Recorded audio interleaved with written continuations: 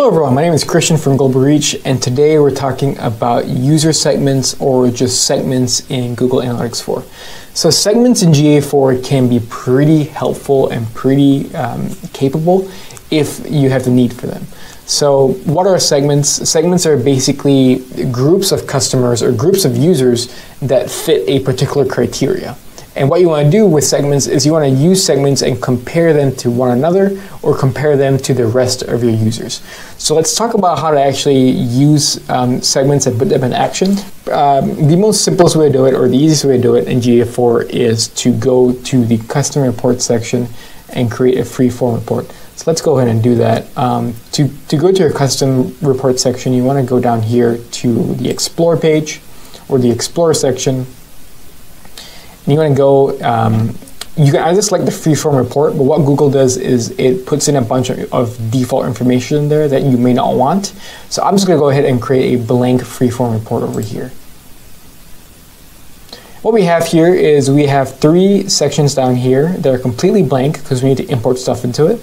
And then once we've imported some stuff in here, we can import it and plug and play in here and actually create our report.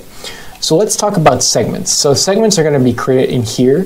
So like I said earlier, segments are going to be users that fit a particular criteria.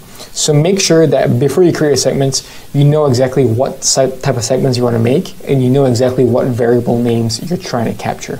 So let's go to segments here and click on plus. And we are going to create a user segment. User segments are going to be the most beneficial because you probably have the most data from user segments. So we're going to click on user segments, and this is when we actually start defining our segment and naming our segment. So let's call this something like, let's look at users from Europe. So let's call this the European user segment, or just European users. So what you want to do is you want to filter this down by Europe, right? So Google Analytics has a metric or a dimension called continent. So I'm going to type in continent, and I'm going to add a filter to that, and I'm going to make sure that continent contains Europe. Notice how I'm not saying exactly matches. I just prefer using contains just in case Google formats things a little bit differently.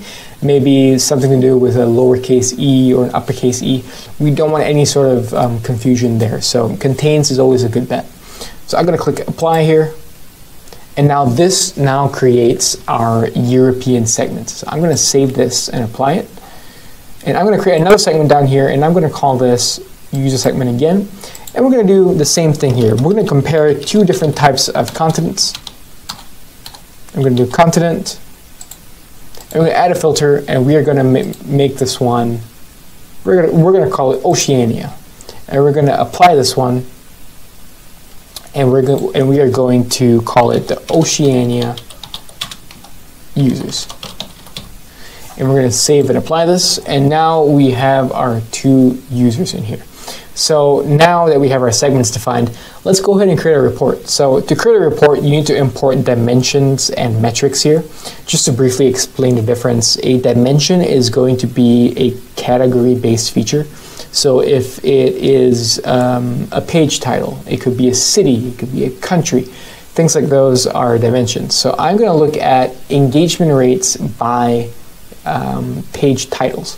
So I'm going to go to dimensions, and I'm going to bring in page title, select it, and click import.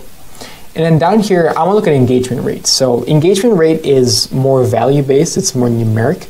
So that would go under metrics. So I'm going to go to metrics and type in engagement. And we have over here, we have engagement rate. So I'm going to click on this and import it. So as you can see here, we have dimensions and metrics. I'm going to pull dimensions and bring it down to rows. Notice how I can bring it down to rows or columns. Just you can do either one.